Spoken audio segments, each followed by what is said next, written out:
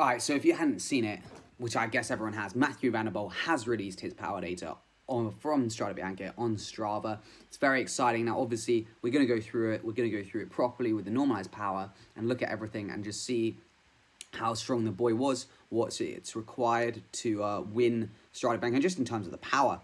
Well, as you can see, we've got the Strava Source app, plugin from Chrome extension, and it gives us a normalized, it gives us TSS, etc., etc. So, yeah, it's really good to see.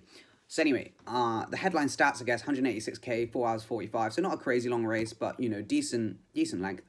Normalized power of 390 watts, which is really, really, really big.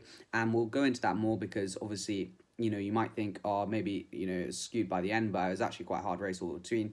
Threshold is obviously significantly higher than 400 watts. 5,500 kilojoules burnt, which is huge.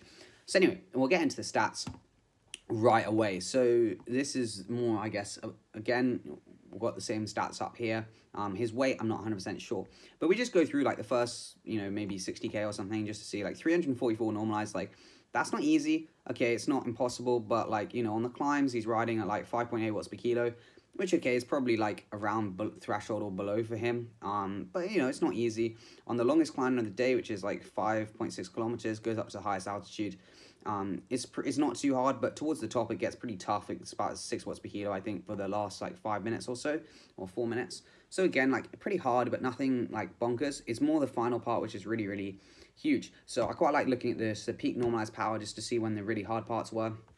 So you can see the 5 minutes. Okay, it's not the most necessarily important thing to look at the normalized, like 5:34, but you can see, like, this is where one of the decisive moves were made. This is when everyone started attacking into the run-in. It's one of the gravel sections here.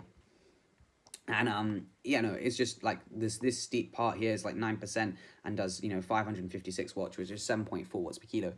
And I think before we go further, I think the watts per kilo aren't too important because he's a bigger guy.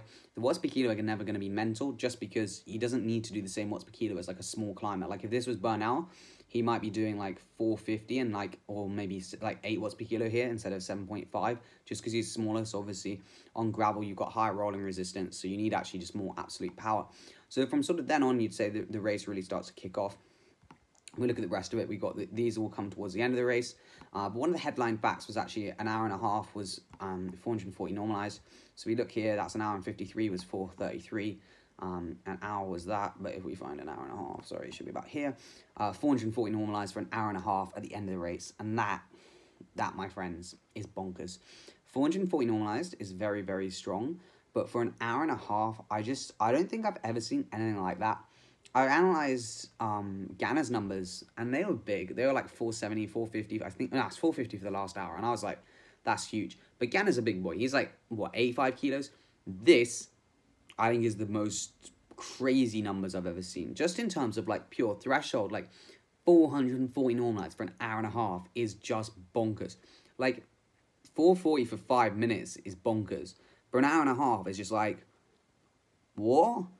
How? Like, okay, it's hilly and stuff, and, like, he's not the smallest of guys, but it's just crazy.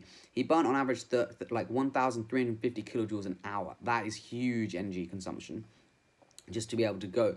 But we're gonna look at when it comes to the final sort of selection. So that was one of the main selections where, you know, burnout, that 7 watts per kilo ish was about 40k to go.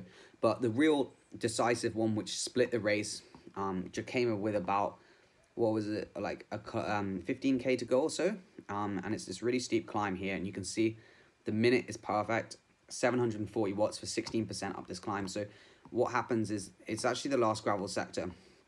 They come in down here, it's like a downhill, and it's this steep climb with a hairpin in it, and that's when he went and dropped everyone apart from, he actually dropped everyone. Alaphilippe managed to get back on, and same with Burnout afterwards.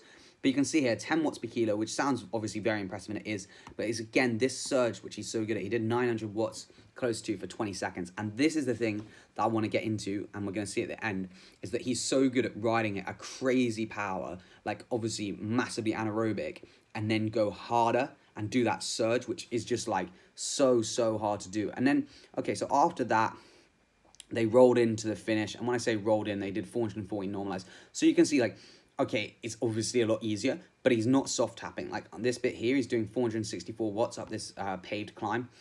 So again, it's not like super easy. Then there's the drop into the line through Siena.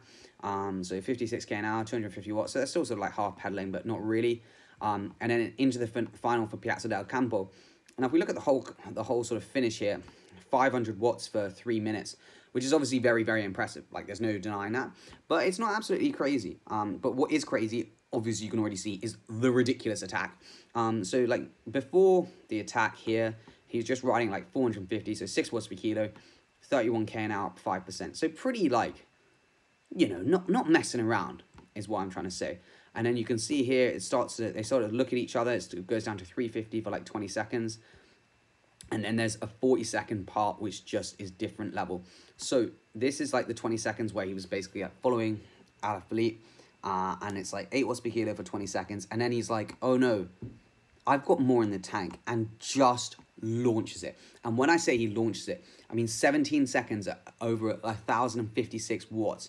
23k an hour of a 16% gradient is just crazy. With a peak of like 1362, yeah, it's bonkers, man. Like, it's something I've never seen anything in my power data, apart from Van der Poel and Amstel Gold, which is also ridiculous. But the way that he can just go so hard and then just, like, hard, and then just like, nah, I've still got more to attack over the top is crazy. Like, if you think, like, what Alaphilippe has to do for 14 watts per kilo, like, it's mental how many watts, like, they'd all have to do it. And he also uses a super high cadence. When he attacks out the saddle, it's like 100 cadence. It's not like he's, like, grinding at the end. Super, super fresh. And then, I mean, that was where he made the difference. He made the difference here, and then on the run to the line, he did 380 watts, but you can see here, look how twisty it is, etc., etc.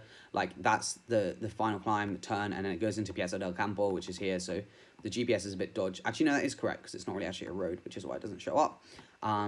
So, yeah, that is Mathieu Van Der Poel's power file for Strade Bianche. Absolutely crazy. If we'll just go through the peak normalized just once more, 20 minutes at 474 watts. Which is the last bit, and yeah, mental, innit?